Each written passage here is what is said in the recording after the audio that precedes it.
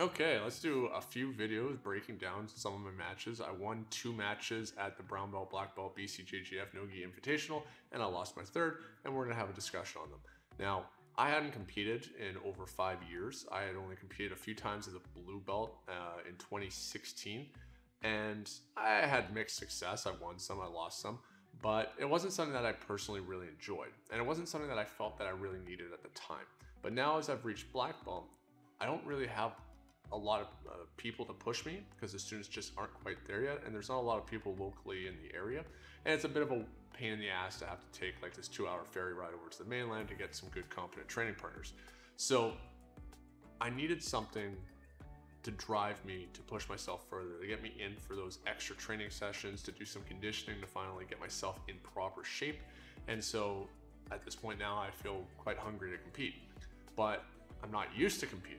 And so there's all this adrenaline and the nerves that I have to deal with. And the problem for me, the disadvantage that I'm at, is that I'm going up against black belts and brown belts that are more used to competing, because a lot of people started competing at earlier stages at white and blue and continued, where now I have to get reacquainted to competing, and I never even got used to it at the first point. So now I have to learn how to adjust this. And so that was the biggest thing for me going into this very first match as a black belt, is that I was going up against a talented brown belt who I know has competed locally a lot. And so having a game plan, and that's something that's so important, that if you're looking to go compete, you're not going out there and just winging it. You have to have a plan. And so the plan for me with this one was, I know that at 6'5", I am really tall and I can attack ankle locks really aggressively because I have the ability to stretch somebody's leg out. And because of the control of an ankle lock grip, where I wrap around 360 degrees around the ankle, it's very hard for somebody to pull out from that. And so it's a very safe attack for me to go for, to get a sweep. And then if the submission fails, it's unlikely for me to lose the leg that I'll be able to come back up on top with. And so that was the plan going into this, that as I was going to be dealing with adrenaline and freaking out, I wanted to get that first match over with as fast as possible. And I told my coaches and I told other students, it's like, I'm going for that ankle lock. I'm trying to end this in the first minute, because I know that I'm going to, with the adrenaline kicking in, I'm going to be starting to lose my breath really fast. I'm going to start getting very tired.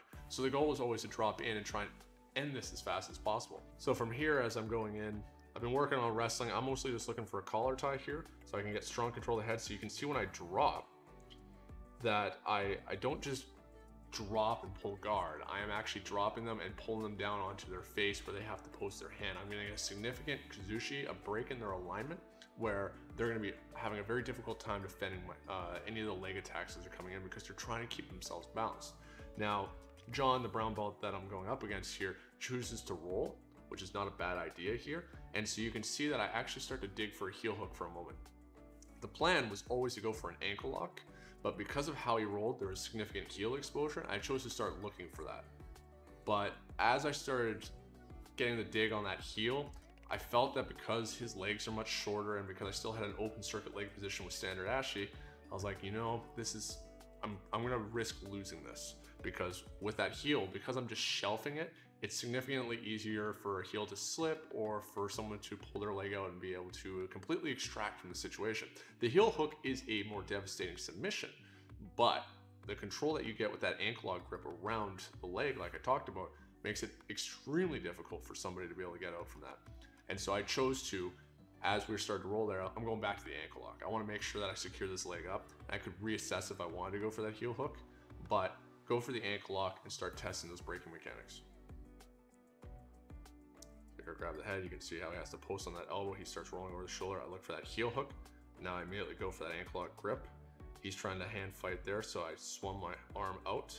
He's trying to hold onto the leg, but it's just not enough to stop the braking mechanics that I had for that ankle lock. And so it was a quick verbal tap, and so I just wanted to make sure that he was okay, because I think I might even have felt like a slight pop in the ankle. But fortunately, with an ankle lock, it's going to be the ankle that gets hurt rather than with a heel hook, where we have a rotational based submission that's going to go to the knee. So while it's unfortunate if there was any kind of damage to the ankle, it's not anywhere near as devastating as something like a heel hook, as it's an extension based submission. So the goal on that one, like I said, was to get in and out as fast as possible so that I could start calming myself down, because that first match is extremely difficult. And that's the power of having a good game plan. I was working on different takedown options, but John trains wrestling and mixed martial arts, and so I knew that he was going to be probably looking to push the pace standing and probably stay on top, not probably looking to pull guard. While I want to test the wrestling and the Greco-Roman wrestling that I've been working on,